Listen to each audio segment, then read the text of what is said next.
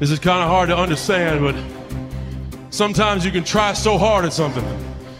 Sometimes you can be so prepared and still fail. And with every time you fail, it's painful. It causes sadness. Understand, my friend, is that you're supposed to fail. You're supposed to fail because failure is the stepping stone to success. It's not just cliche, because failure is an experience that lends to wisdom that ultimately makes you a stronger version of yourself. Self-love, rebuilding self, seeing to it that you spend enough personal and alone time to seek higher levels of self. What is the next level of you? Remember, whenever one door closes, there is another door waiting for you. Don't second guess yourself, and don't be so afraid of failing that you create excuses instead of producing results. Every day, you have another opportunity to be and do what you were meant to do on this earth. This decision you're making right now will determine your outcome of your tomorrow. We don't have control over yesterday, but this decision that you're making right now will push you, will purge you, will drive you to have that fire down inside. There's never been a point, anytime, and there never will be, where everything is perfect. Okay? No such thing. Because life is a possibility. Because it's a possibility, it cannot be perfect. Doesn't matter what we do, there's still something more to do.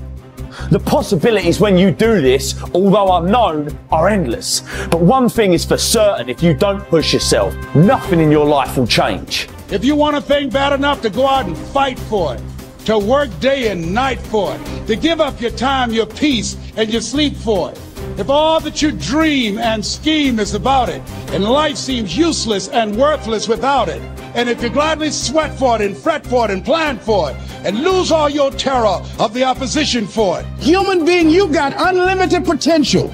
You can put effort on you, and by concentrating on you and developing you, you can transform your life wherever you are right now. There has to be something so deep in you that drives you. So what really does it for me is I know what we're capable of. And I know that most human beings aren't willing to go where I am. And that's a very, very dangerous thing. I'm not saying I'm better than anybody else. Everybody has this talent. It's not a talent. It's just realizing that we stop way short of our true potential. So through my life, I realize these things. And I know what gives me fuel is I know that most people who are blessed with so much talent, great parents, great upbringing, didn't come from where I come from. They're gonna quit before me. Having all the tools that they have, they didn't have the ability to examine themselves. When you have everything so nice in life, it's great to have a great life. But what happens is you don't self-examine. You don't do a live autopsy. When you have a f***ed up life, it almost forces you to do a live autopsy. It forces you to find strength from places that no one looks from. Because food is not at the ready. You know, I have a learning disability. It's not at the ready. I can't just pick up a book and start reading. Right. There's preparation behind everything I do. There's everything I do has to come with so much preparation. It's despicable. It makes me sick. My own personal life makes me sick. That's why I'm so disciplined now. Without my self-discipline, there is no David Goggins. Like, I can't stop reading. I won't be able to read tomorrow. I will lose it that fast. I cannot stop going to the gym. My mind is set up in a spot where, hey, the second I stop, it wants to stop. Because I had a quitting mind growing up. When you get beat the shit out of you all the time, your mind wants to go to that nice spot where you're comforted, where you're not trying, where shit is easy. That's where your mind, it doesn't want to think.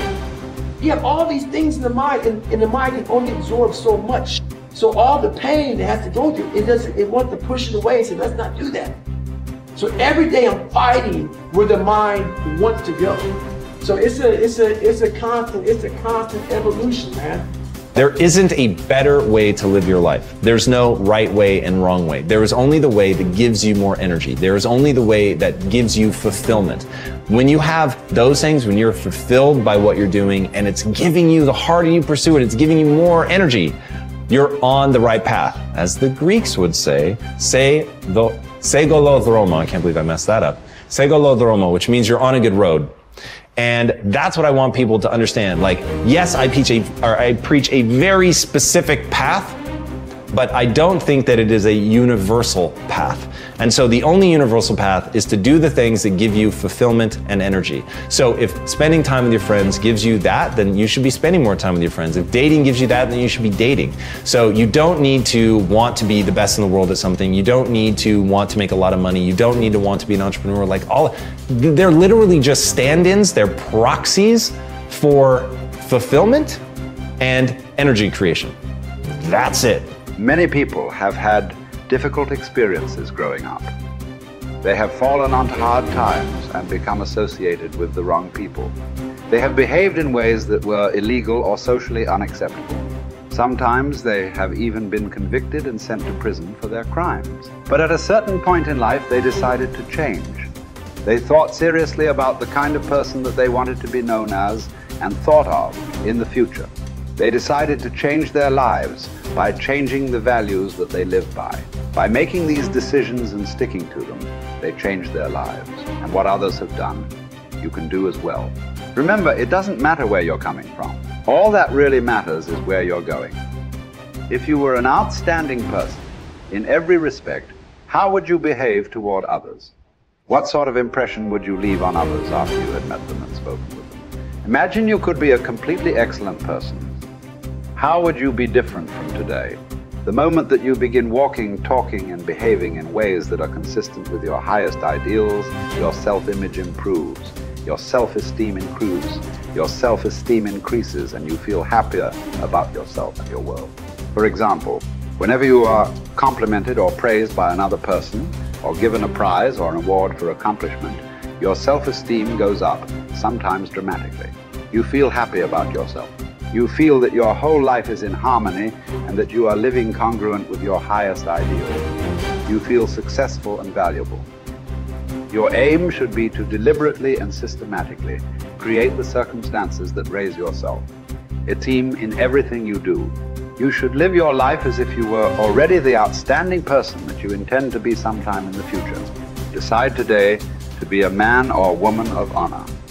Resolve to tell the truth and to live in truth with yourself and others. Crystallize your values in each area of your life. Write them down. Think of how you would behave if you were living consistent with those values and then refused to compromise them for any reason.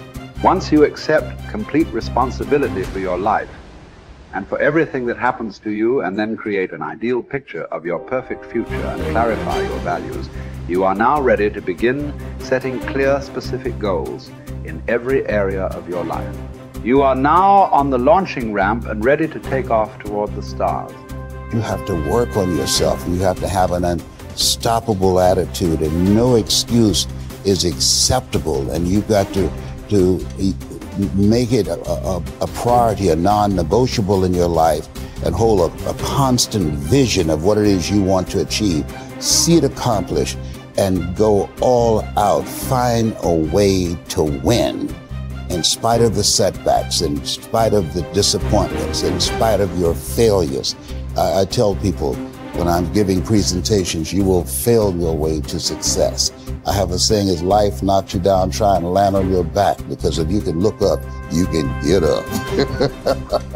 And so those experiences of going after goals that's beyond your comfort zone and having relationships that will challenge you. And so those experiences, they challenge you to go to that next level and continue to move forward in your life, doing new and exciting things that eye has not seen, ear has not heard, nor is it in the heart of mankind what God has in store for you when you live a heart-centered life, deciding that you're going to live a life that will outlive you. You're going to live a life that counts, a life that will build a legacy and change the planet. You know, Horace Mann said, we should be ashamed to die until we've made some major contribution.